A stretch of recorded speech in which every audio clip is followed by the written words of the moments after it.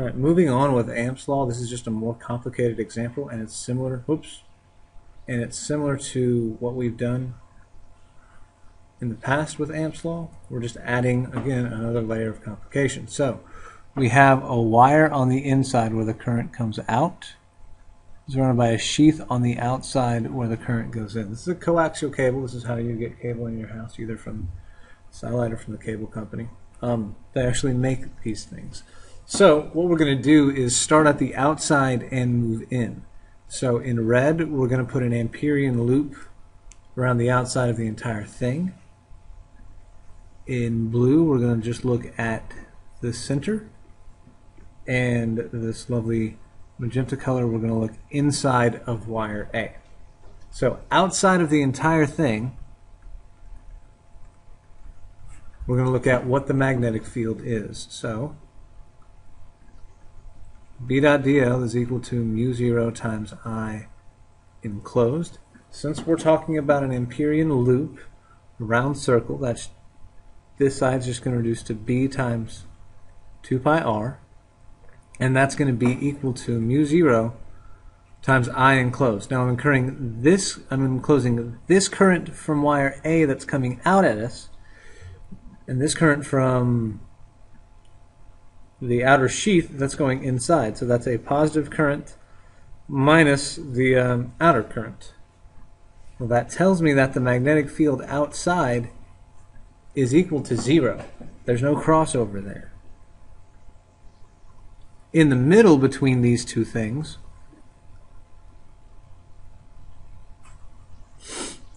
we're going to do the same thing. B dot dl is equal to mu 0 times the enclosed current.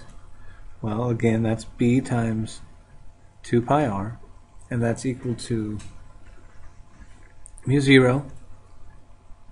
And in this case, I'm just enclosing that inner current, I. So that magnetic field is going to be mu 0 I over 2 pi r. Very straightforward. Just the magnetic field from a single wire. And then on the very inside of this thing,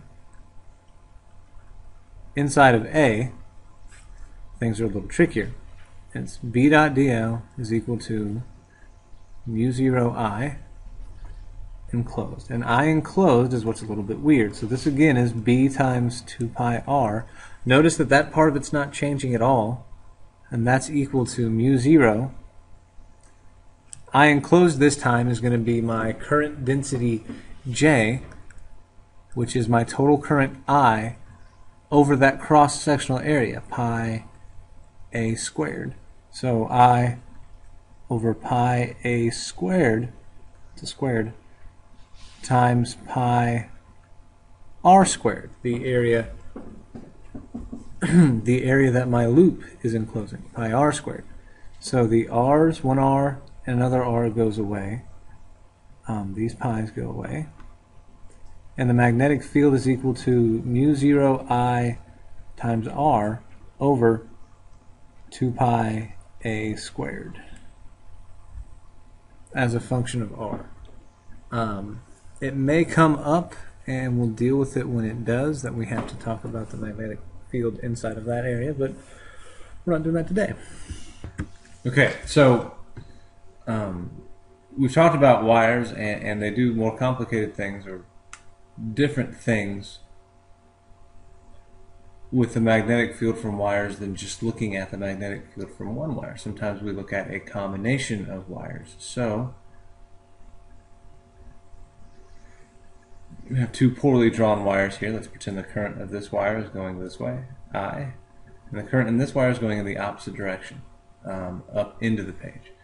Let's say the wires are a distance of 2r, let's say big R, apart, and then we have a point over here, a distance of 2r away. We have a point right in the middle, and then if we do a top view with this wire going into the page and this wire having a current coming out of the page,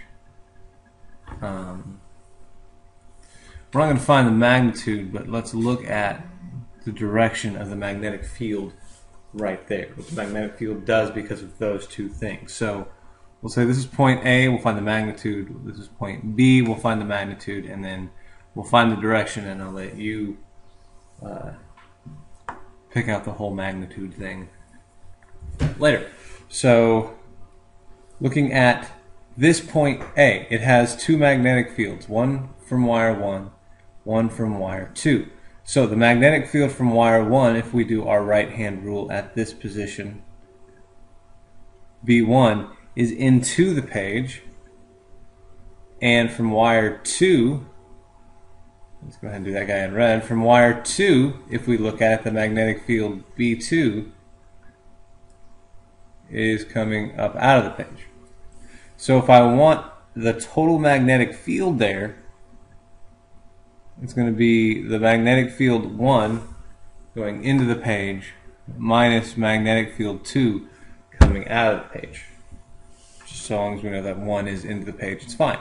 So our total magnetic field here is going to be, and this is the thing I told you to remember, mu 0 I over 2 pi r. Now, over 2 pi times 2r, that's how far away it is, minus mu 0 I over 2 pi times, and for wire 2 it's 2r, 4r away, times 4r. So my total magnetic field is equal to mu 0 I over 4 pi r minus mu 0 I over 8 pi r. And so that gives me positive mu 0 I over 8 pi r. And that's going to be into the page with B1, into the page. And we add them together just like we would, oh, I did, these are all capital R's. I add them together just like I would electric fields. So that's the total magnetic field over there. Point B in the middle, so this is for A.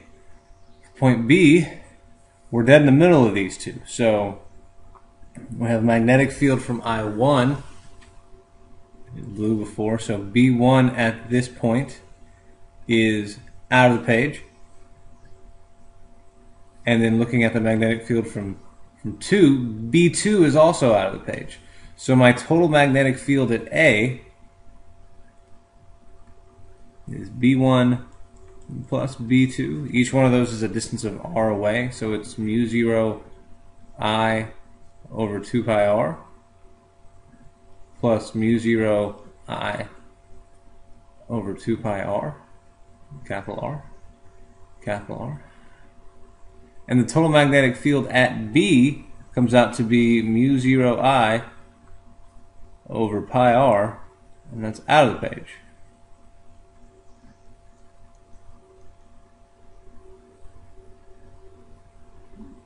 So that's fairly straightforward. Now, here's a little trickier. We'll draw a dotted line that just kind of continues on straight from here. That is not very straight. And these you might have to do with a ruler. I know I usually do. So looking at this wire and this point, if we do our right hand rule, point our fingers out of the page, our middle finger towards the point, we'll see that for this, if this is my radius, the distance to it, the magnetic field here points out at 90 degrees to this. Okay, so that's magnetic field 1. And then if we look at the second one, same idea, that line, the magnetic field from the second one that goes into the page, the radius is this way, the magnetic field from that second one is going to point at 90 degrees to the blue line. That's B2. Now here's the deal. Identifying those angles is going to be tricky. And that's something you're going to have to work on in class. But the total magnetic field from this thing will point straight up in between those two wires. just like this point here. It's just going to be a little bit less in magnitude because of that. So, magnetic field from wire, they add just like the electric field. Forces between wires, this is just a quick look at that. So let's say we've got wire 1. We'll just look at two cases really quick here. We got wire 1 and the current's going this way. We have wire 2, which should be a little straighter, and the current is going in this direction. Now, wire 2, because of, well, okay, we'll say I1 and we'll say I2. Now, because of wire 1, I have a magnetic field at the location of wire 2. Doing a right-hand rule, we see that that magnetic field is directed out of the page. So we'll say magnetic field 1 is out of the page. And again, if these things are a distance of r apart, magnetic field 1 is mu 0 I over 2 pi r. That's magnetic field 1. Because this current is in this magnetic field, it experiences a force. Doing our right-hand rule, the current's up, magnetic field is out of the page, and so our force on this thing, and we'll do our forces in blue, our force would be to the right. We're pulling them apart. So for force 1 here, force 1 is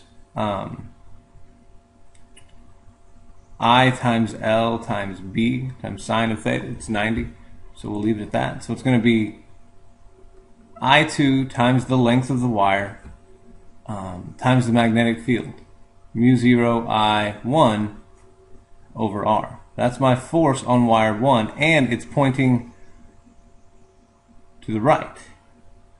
Now, let's look at what's going on with wire 2.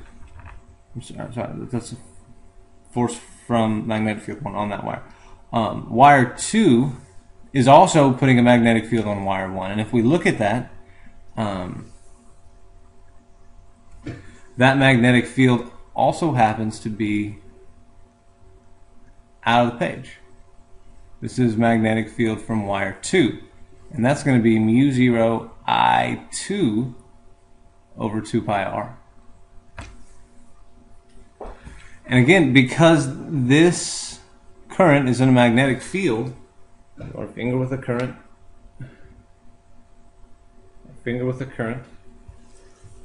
our middle finger with the magnetic field, we see that the force on this thing, force from wire 2, points to the left. So it's an opposite force. So far so good for Mr. Newton. So force 2 would be I1 times L times B2, and we'd get I1 times L times mu 0 I2 over 2 pi r. Well, looking at these two, they're the exact same thing, so they're equal forces pointing in opposite directions. That's what we'd expect. Now, we're not going to calculate it out this time, but let's say we have two more wires, but this time, here's a current. Here's a current. This time their currents are in the same direction, so from this wire, I see that the magnetic field is again out of the page, and because of that, pointer finger with the current, middle finger with the magnetic field, we'll see that the force is going to pull these two wires together. And we calculate the magnitude in the same way. So, current goes in opposite direction, the wires are pushed apart. Current goes in the same direction, the wires are drawn together.